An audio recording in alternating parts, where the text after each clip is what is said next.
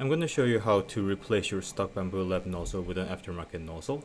As you can see, this connector comes right off. It's sort of like a magnetic connection, and you will see these two screws, and these two screws comes right off with the wrench your printer came with.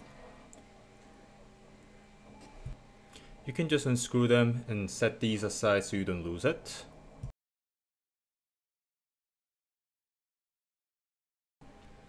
And when the screws are off, you want to take these two connections off.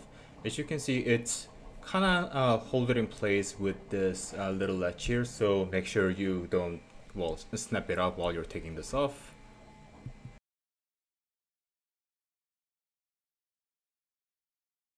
And then you can just gently wiggle it around and then it'll come right off.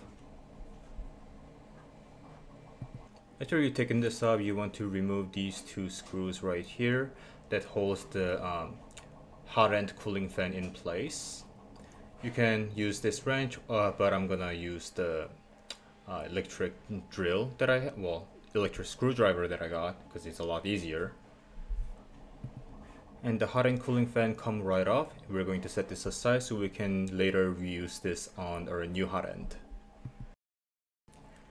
And this is the comparison between the new one and the old one. We're going to try to exactly mimic where the wires go so it doesn't interfere with the other components in the extruder. We're going to start with applying new thermal grease. You can use whatever it came with, or you can just reuse Bambu Labs, but I decided to go with whatever it came with.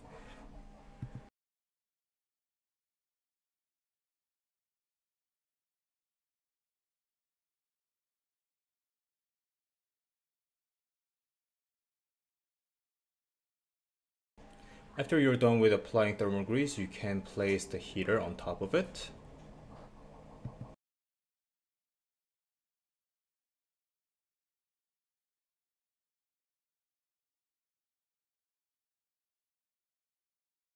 And after that, we're going to install the thermometer. As you can see, there's a little tiny hole in there. That's where the thermometer will go in. First, we want to generously apply the thermal grease, and then we're going to shove it inside.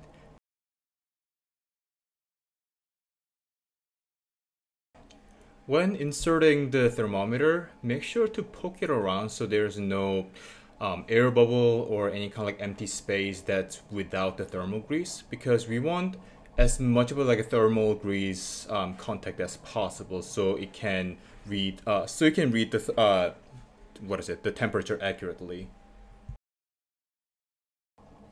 And after we've inserted the thermometer, we're going to take this clamp and then we're going to sleeve it around the hot end right here.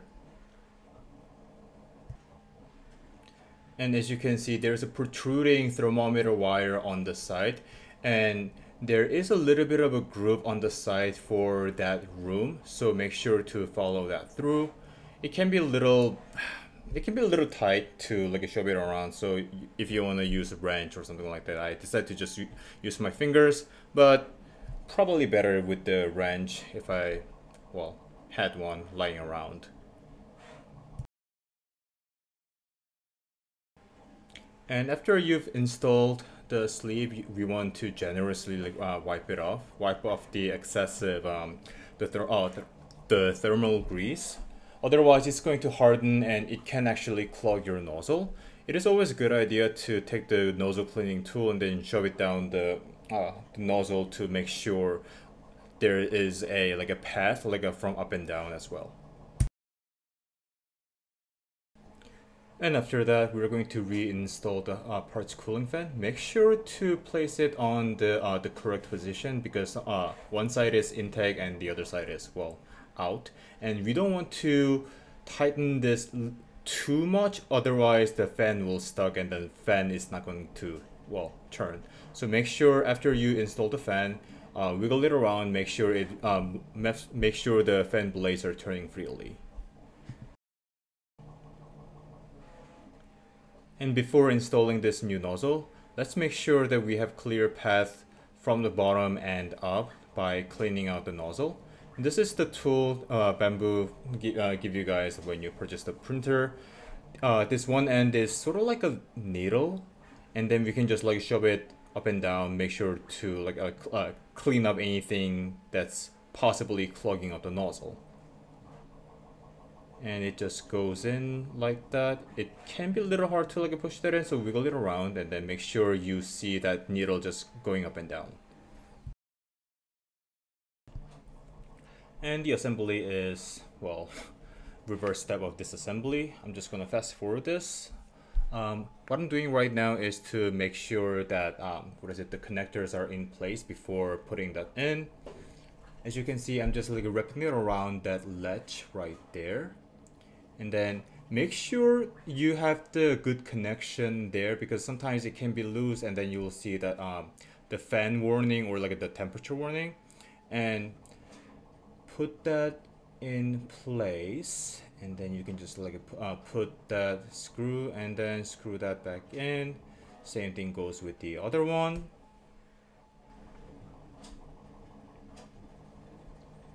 And then we can connect the fan back in, and the cover should be just magnetic like that. And if you want to swap off the nozzle, you can just take this little wrench they give you like this, and then you can unscrew the nozzle from this side and take the replacement nozzle here. They gave me a 0.6 nozzle, and then it actually fits in like at this I believe 5mm socket, and you can use this to screw that in a lot easier than using a wrench. And that's how you replace a stock Bambu Lab nozzle with an aftermarket one. Honestly, I'm very glad I made this purchase because it makes swapping off nozzle a lot easier and faster, and I haven't noticed any kind of decrease in print quality or anything. And if you guys want to check this out, I'll leave the link in the description. And I'll see you guys in my next video then. Thank you for watching.